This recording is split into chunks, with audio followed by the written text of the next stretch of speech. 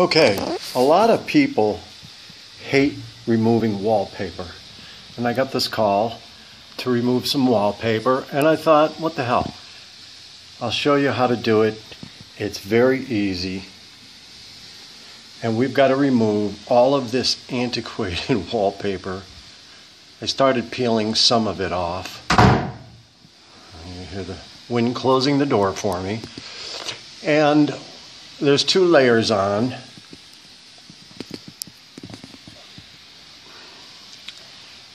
And so I'm going to show you the easiest way of removing this. First of all, you're going to need a steamer. And if you think you're going to do it without a steamer, you're going to make a lot of work for yourself.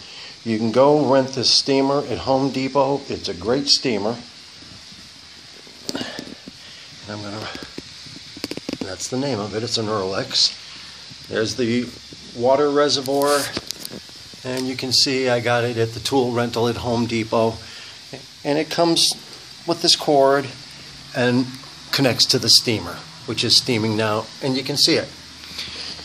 What you'll want to do is first score the walls. Let me show you with the score.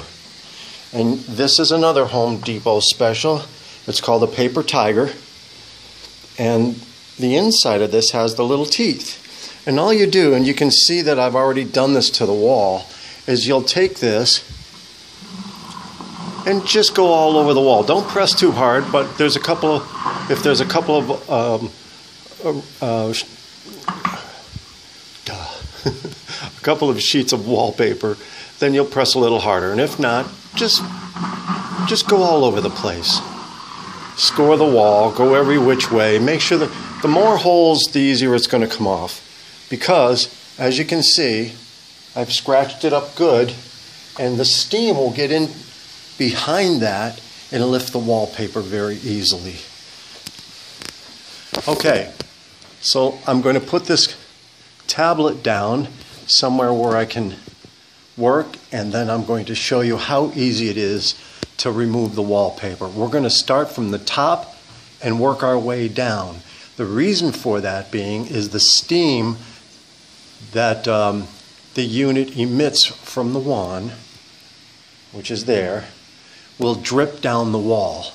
If you start from the bottom, of course, it's going to drip down and not do any good because the wallpaper is going to be above you.